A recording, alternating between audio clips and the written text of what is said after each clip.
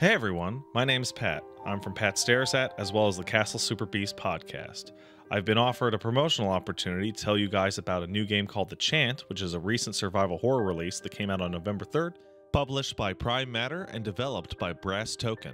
The Chant is a fairly classic style survival horror experience that honestly reminds me a lot of some of the earlier or middle Silent Hill games, as well as some of the rarer, more independent horror games of the PS2 and Wii era, particularly something like genuinely Escape from Bug Island, at least in terms of its structure.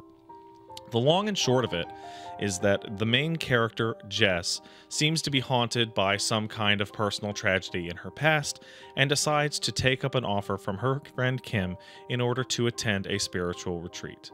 The primary issue with this is that it is a deserted island run by what is absolutely, clearly, obviously a fucking cult. It's a cult. Look at these people. It's a cult. Welcome. I understand it took some convincing, but we're so glad you came. Kim is a good friend to you, and that makes you a good friend to us. I'm sure you have many questions, but isn't that how our spiritual journey begins?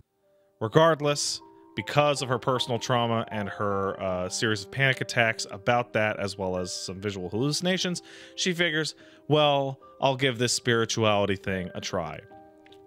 Pairing into that is a gameplay system which has a three-pillared approach to your stats. So you're going to have basically your brain or your thoughts, your heart or your body, and your spirituality. And these are going to be gaining experience through both the kinds of ways that you're going to be solving problems and quote-unquote solving enemies, as well as the kinds of dialogue choices that you are going to be dealing with. If you use a lot of brain responses, for example, or deal with spiritual threats that absolutely have to be dealt with your head, you're going to be dealing a lot of brain XP, and that'll allow you to increase a meter that will stop you from getting panic attacks. Killing physical enemies, as well as using heart options and dialogue, that kind of thing, will be giving you a larger health bar, as well as a larger stock of health consumables. So the general structure is a fairly classic survival horror situation. It does have the experience twist, and it also has a real focus on building your weapons. So you're going to be dealing with spiritual threats as well as physical threats. And nearly every single enemy in the game will give you a bestiary kind of thing that will allow you to tell you, like, oh, these guys are weak to fire, so you're going to want to build a firebrand, or these guys are weak to, lit sage because they're of a more spiritual nature. And in the time that I was playing, I actually found myself scrounging for resources quite a bit, but also being fairly well rewarded every time I went off the beaten path in order to find those resources. And it was pretty satisfying building up the kind of arsenal per enemy or per encounter. To me, however, the most interesting part of playing through the Chant, which I should mention I played for about two and a half hours, was definitely the story. It's not the kind of setting or setup that you're usually dealt with. In the game's prologue, it establishes a cult that is trying to contact some kind of extra-dimensional being, which obviously fails, and then we skip forward a couple decades to the modern day. What we find in the modern day, however, is a pseudo-spiritual cult that is a lot of good talk, but it seems fairly clear that no one there actually knows what they're doing, and they're just going off of borrowed old notes from the older cult. One of the more interesting moments in the game is that fairly early on, things go bad, a ritual goes awry, and monsters start to appear. And as you run into the Jesus/Jared Leto, all-wonderful, all-knowing leader, the guy doesn't know what's going on. He not only doesn't know what's going on, he doesn't understand why any of it is happening, despite the fact that he is supposed to be the wise one running this whole place. He just seems like kind of a schmuck who's been going off of somebody else's important documents or techniques without knowing what the fuck he's doing. away from me!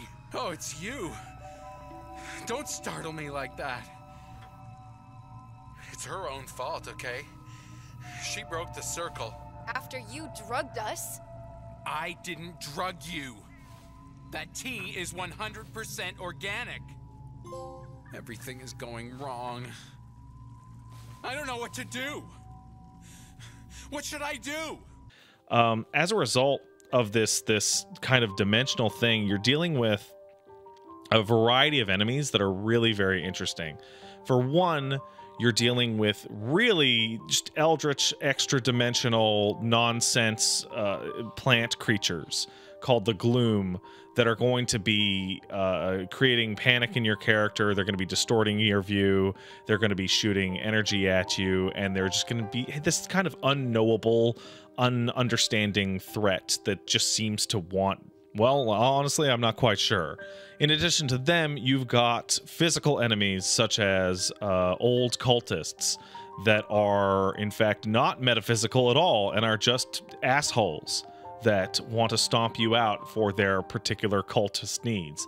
And in the third one, which is by far the most interesting one, there are, at least from the time that I played, one pursuer type enemy made entirely out of flies that will be constantly harassing you through at least one section that seems to be tied to Jess's personal trauma, something to do with her sister, something to do with the phobia of flies, of which I did not quite find out the reason, though I bet I could ballpark it from some of the earlier cutscenes. All in all, I enjoyed my time with the Chant. I really look forward to playing more of it. While it may not set the world on fire now, I have a strong suspicion that it's going to become a cult classic in the future because of its interesting mix of a weird setting, a weird premise, and some interesting dialogue and crafting elements mixed into a more classic survival horror formula. The Chant is on sale right now for about $40 USD, or whatever the equivalent exchange would be in your region. It's available on the PlayStation 5, Xbox Series X, Xbox Series S, and Microsoft Windows, as well as the Steam store. What is this place?